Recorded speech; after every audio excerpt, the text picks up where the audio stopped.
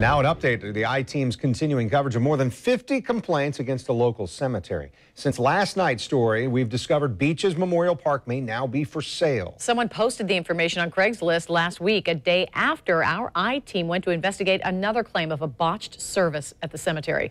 Jennifer Wah has that family story and more on this possible sale.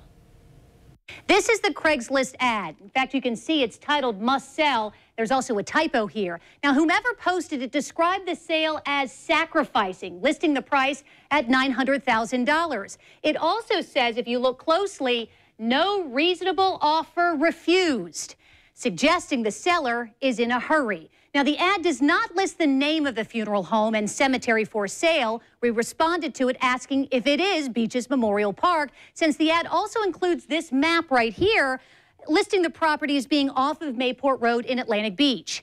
Beaches Memorial Park is the only cemetery in Atlantic Beach and has been the subject of our I-Team investigation for more than 2 months. The latest involves startling video recorded by a family who says their mother didn't deserve to be buried in such disgrace. This is not what one Jacksonville family expected to see as they laid their mother to rest. A cemetery worker hauling away a vault placed in Martha Brown's burial plot because it was the wrong vault. My mom didn't deserve this. Doris Brown says Beaches Memorial Park offered to transfer her mother's casket to its hearse while the vault was replaced. But she says the hearse was disgusting. Video captures her reaction when she looked inside. My mama don't need to be in this. It was terrible. It had a horrible smell. It was torn in the inside. She didn't deserve this. You know, my mom deserved the rest in peace. Martha Brown's family had no choice but to perform the committal service, usually conducted at the graveside, with the casket still in the hearse. It took nearly 3 hours for Martha Brown to finally be buried. It was family and friends who had to lower her casket into the ground. The cemetery's owner was nowhere to be found. But he didn't apologize to us. Brown is referring to John Rayan. According to state records, his wife Amanda owns the cemetery. This is video of them working during a funeral earlier this month. We spotted the car John Rayan usually drives when we arrived during Brown's service. It was parked behind the cemetery's office.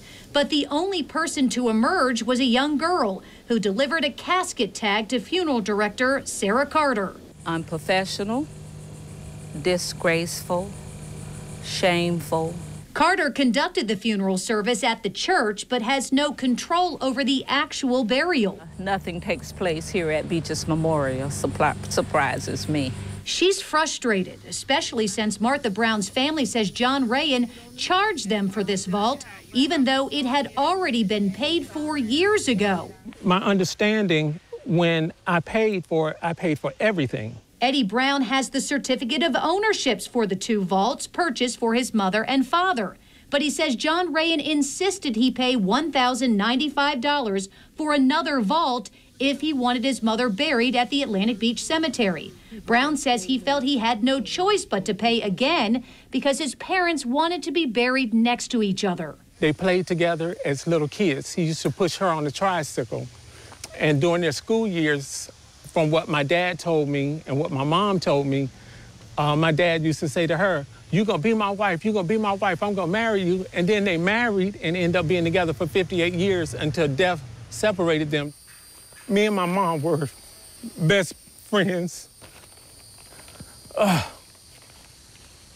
We were everything because I took care of her.